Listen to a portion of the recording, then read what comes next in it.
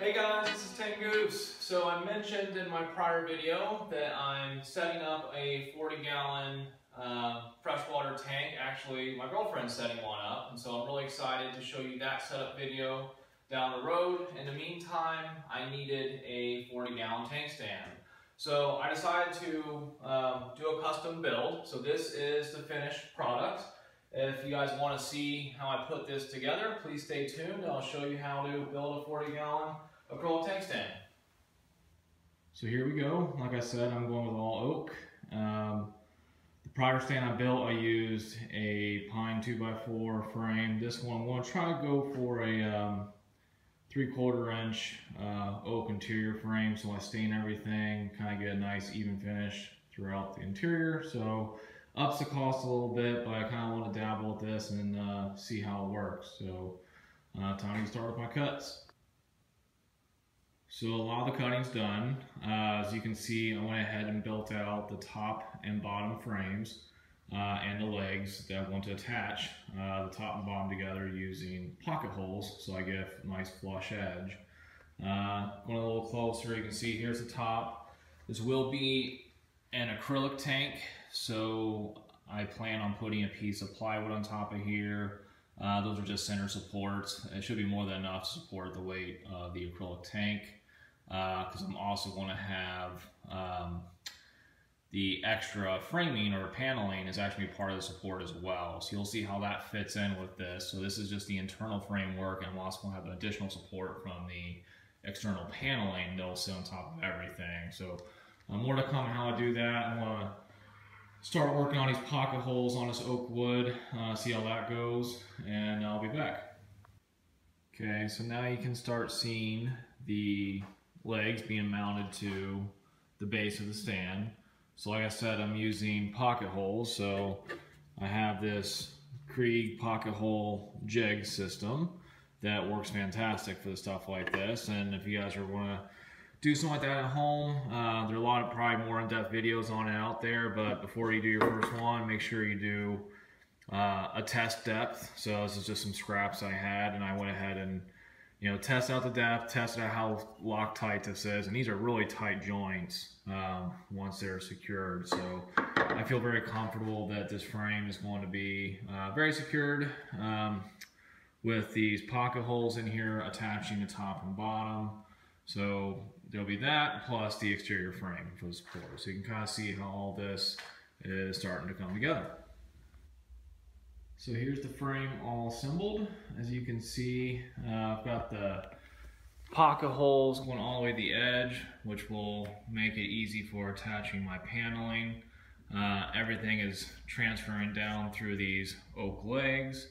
That won't be the only support, so as I continue building this out, you'll see what I mean. The side panels I've now cut out on the table saw, so you'll see how I will glue and nail this plywood to the side, and actually the top will sit on top of this, and that will give it extra support going down through the side panels as well. So that's a little different than the other stand I built, where all the support went down through here and the panels were just for decoration. These, I'm using the panels as additional support for this stand. So be back in a bit, I'll show you how everything's coming together.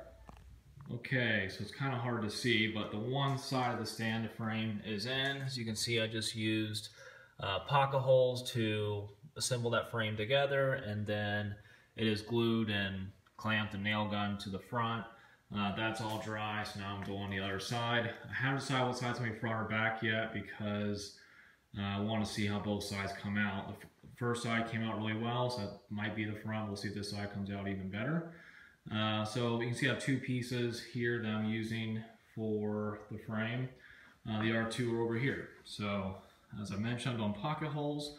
So everything is clamped down. I just drilled those out for the pocket hole jig. I'm using that Krieg pocket hole jig and another jig my brother gave me.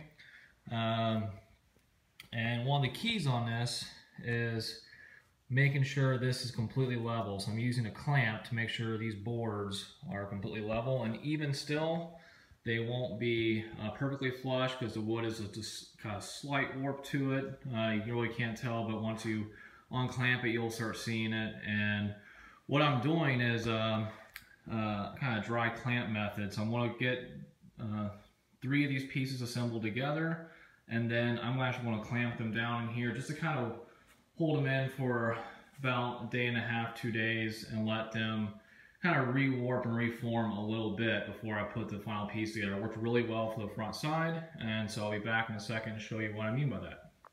Okay, so here is the panel assembled. As you can see, I got a nice clean finish on the one side, which will be the outside edge, and then the inside is all joined together with pocket holes, which once this is attached to the frame, you won't be able to see. So it's the last look at the frame before I cover it up. So I just wanted to reiterate how the weight is distributing. So as you can see, the length and the width are both transferring all the weight through these legs in the frame, which is great because I'm not putting pressure on any pocket hole or screw joints that I have throughout here. And that was one of the keys for me, is I wanted to minimize how much weight the screws were having to hold up, even though I know they'd probably do just fine. I felt it would just be a little more sturdy this way and allow me to go all the way out to the edges and have a clean frame. The frame will also be part of the support, so I'll have this 3.5 inch, 3.5 inch and 3/4 inch thick frame on the inside, and then the outside will have the plywood 3/4 inch, and this frame will help add support, as the top will actually go all the way out to these edges and cover this up. So this will be part of the support as well. So the key for me is, once I have this put together, I'm going to need to sand everything down and get that top really flush and make sure everything's level before I put the top piece on. So that's what I'm going to do now, but I figured I'd give you one last look at the frame before I cover it up and glue the whole thing together. So I left off with the one panel that was attached and the second one that was clamping together and attaching. So here it is with both panels now secured to the frame.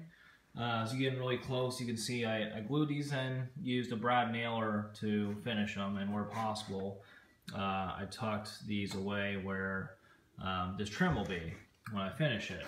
Where I do see those little imperfections, I have a little red oak filler that I'll go through and put there and sand down, and you won't be able to even know they're there. On the top, I went ahead and put the top on. That's finished and on. And I also put on this 1.5 inch trim at the top to kind of surround the base of the tank, which will also hold a little styrofoam that I'll put in here. Is why I like to put this in here, is I like to put a sheet of styrofoam down below the tank just to make sure that I have nice and even support, even though this top is very flat and looks great without any imperfections. You know, just to be on the safe side, I've always done that. So yeah, just me a little overcautious. So now that top is in, it's glued. As you can see, I have this just baseboard trim that's the matching oak wood. Then we'll go through. I've actually gone and cut all the pieces, so I'm about to start gluing and using finishing nails to put those into place. Also put the shelf in. Gotta take that back out and do some finishing sanding on it. I had a few spare pieces of wood I was able to build a shelf off of. But yeah, it's coming together. Should be together soon. I can start my primary sand and then my finishing sand, and then get ready for the final stain. So back in a bit. Alright, here is the finished product. I skipped ahead a few steps. I did not show the finishing and staining process. In my last video I covered that a little bit, but I pretty much recommend doing a pre-stain conditioner, coat of stain, and then 3 coats of polyurethane. That's what I've done on both these stands. One exception on this one, I made a big mistake. Had everything ready to go, just was in a hurry in the morning, and had to go on and do some other things. So I came out here to stain it really fast, and I forgot to put on a pre-stain conditioner. Luckily, this is oak, but as you can see, there's some parts on the paneling where it was a little blotchy. Pre-stain conditioner would have helped prevent that. So the stain looks good, not great. It definitely could have been better. Had this been something like pine, I would have really been in trouble. Probably had to stop and sand down a whole bunch and try to fix the mistake. But that's how it goes. Just make sure you guys pay attention to your details, have your project plans. And look at the stand, most importantly, it is perfectly level. It's a little off, I think, because the garage floor here is a little off, but every time I measure it, it's coming back perfectly level. I put these railing style cabinet doors that I used a router table with my brother at his garage. He's got a great wood shop that he luckily helped me finish this off on. So these railing style doors that look great with some finishing hardware. On the inside, I have the side for the canister filter I want to use and a shelf for storage. It's a removable shelf, so I can easily take that out. And if I wanted to fit in a sump, plenty of room through the back if I want to put a sump down there. But for this, I actually just want to go with the simple canister. But I think this would be great. Be able to put the supplies in, shut the doors, which is great because I have a dog who actually will eat the fish food we're learning. So I need cabinet doors on all my tanks. Top's got this nice lip finished off. I'll be able to put a piece of styrofoam down there and then have the acrylic tank sit right on top of that. It's nice and flush and level. Yeah, so overall happy with it. I'll give you a quick shot from behind. So still have plenty of room to maneuver if I want to put some bigger equipment in through there at some point. But still, that's the finished stand. I did probably go a little over budget. I did not quite have perfect measurements of exactly the cuts I'll need.